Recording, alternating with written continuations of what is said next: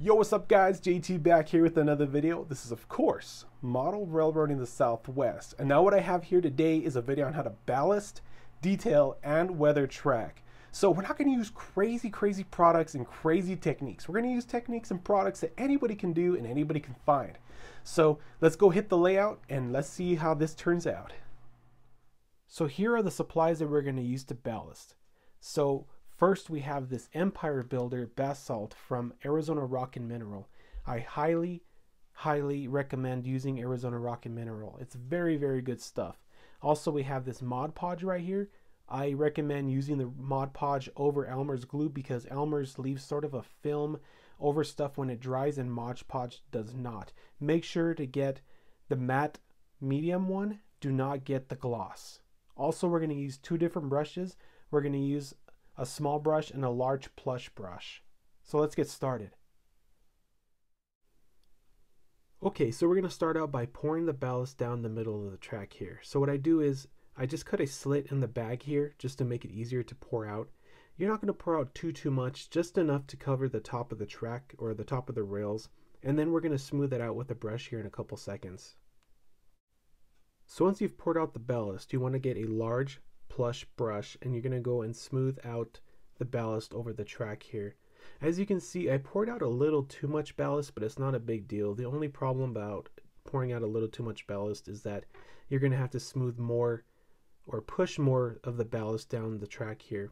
And you don't want to push too hard on the brush just because you'll start to expose the road bed here, just like I did here. Now, if you do expose a little bit of the road bed here, you just grab a little brush and gently push it back up onto the road bed, just like this.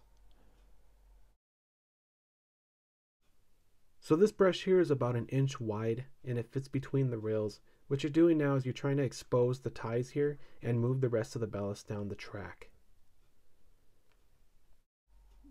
Gently glide the large brush across the top of the track to remove ballast from on top of the ties here. Be a little gentle, you don't want to disturb the profile of the road bed here.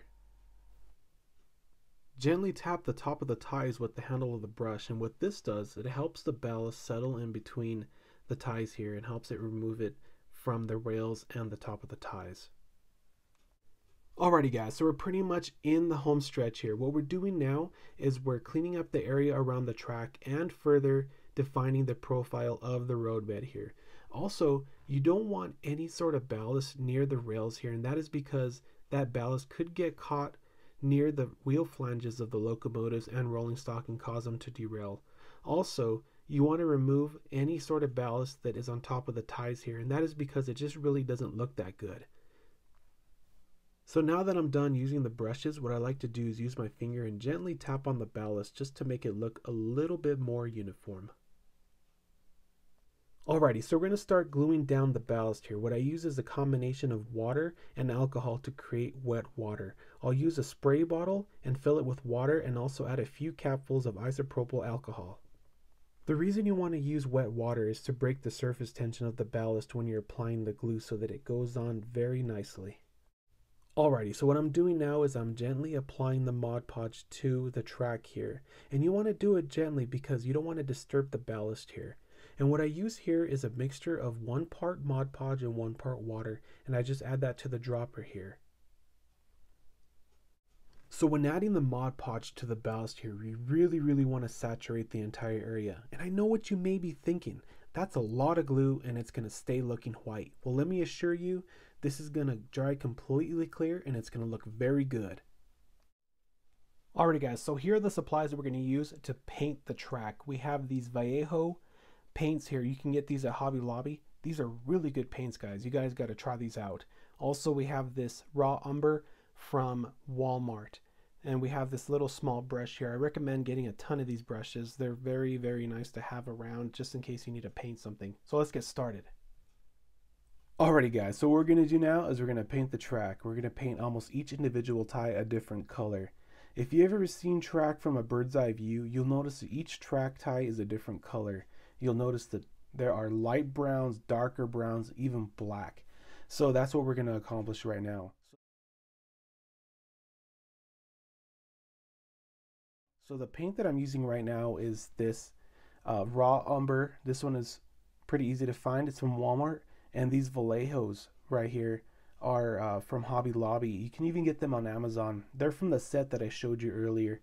So the first color that I'm going to use is this dark rust color.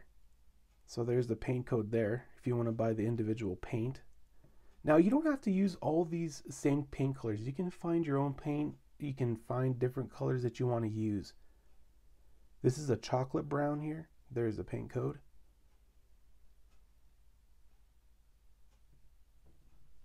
And also here is this color here, which is the German black brown.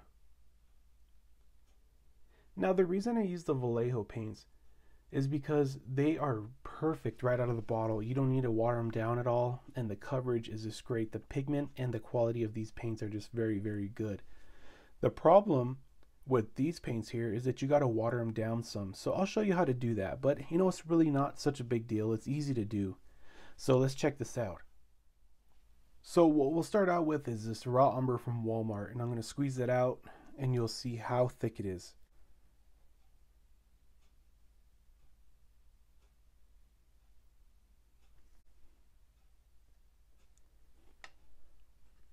So now when you add the water to it, you're just going to add just a little bit. Just like that. So you're just going to mix it together. So this is the consistency that you want it to be. So when you paint it on, it goes on really easily. And make sure before you squeeze these out that you give them a good shake. So these are all the colors that I'm going to use. So let's go take this to the layout and see how this comes out. Alrighty, so what you want to use is a very small precision brush, and that's because you really don't want any paint on your rails or on the ballast that you just laid here. And now that I'm applying this paint here, I'm just putting on any random tie. I'm not choosing a tie just because I really want it to be as random as possible. Now when I did my paintbrush into the different paint colors, I'm not paying attention to what color my brush is going into, just because it's better that the paint mixes with the different colors so that it creates an even bigger color variation for the ties here. Alright, so I've painted most of the ties here. I left some of the ties the original color that the track was painted in a while back. And now that all these ties are different colors, I think this track just looks so much better, and it's just a huge transformation into looking more realistic. Alrighty guys, so here are the supplies that we're going to use to weather the track. We have these Monroe Models weathering powders. These are very good weathering powders. I've been using them for a while and they're very good. You can find them on eBay. We have this chalky white, grimy black, dark earth, and medium gray. We're also going to use the same brush that we used to ballast the track. And we also have 3 of these little bowls here. You can get these at Hobby Lobby. So let's get started. Alrighty, so what I'm going to do is I'm going to use this dark earth and I'm going to put it into a small bowl here, and then I'm going to use the really plush brush and just collect just a little bit on the brush there. And then I'm going to tap off just a little bit of that powder here so that it's not so dramatic when I put it onto the track here. I'm just going to gently brush it onto the track. I just don't want it too aggressive, just because we're really not going to weather this track a lot. And that's because it's a main line and it's not a yard track. You know, typically yard tracks, they're much darker and much dirtier, and main lines are a little more cleaner. So what you're going to do is you're just going to gently apply the weathering powder to the track here, just like this. Alrighty, so the next color that I'm using is this grimy black, and I did the same thing that I did with the other color. I put in a small bowl and I'm applying it to the brush very sparingly, and the reason is because this pigment is very rich and it's really aggressive when you apply it. So be very careful when you're applying this color. Just put it on your brush very sparingly.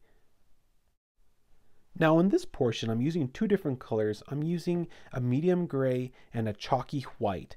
And what I'm doing is I'm putting them together in the bowl and mixing them, just because I wanted a lighter gray color just to give a little bit of a highlight to the track here. So you're going to do the same thing. You're just going to apply it very sparingly and just apply it layer by layer till you get the color that you want. So I really like the way this track came out. I think it looks very good and very realistic. The different colored ties really makes this track pop. It makes it look much more realistic than if all the track ties were the same color. Now, I think the weathering powders really took this track to a whole new level. It looks really good. I think the amount of grime and grit on the track looks really good. Like, it's not filthy and it's not entirely clean. It looks like a main line. So I'm really satisfied with the way this track came out. So like I said earlier in the video, all these techniques are super easy to use and anybody can do this. All you got to do is try it out, put your mind to it, and have a little bit of patience. So I hope this video was helpful for you. If you have any questions, comments, or concerns, just go ahead and put in the comment below. But if you think that your comment's going to be a little long, go ahead and shoot me an email. You can find it on my channel. Also, I'm going to try to produce more content like this in the future. So if you like this, please subscribe. And also, if you like the video, please like the video. So that's pretty much it for this video, guys. Talk to y'all later. Take care and keep it between the rails.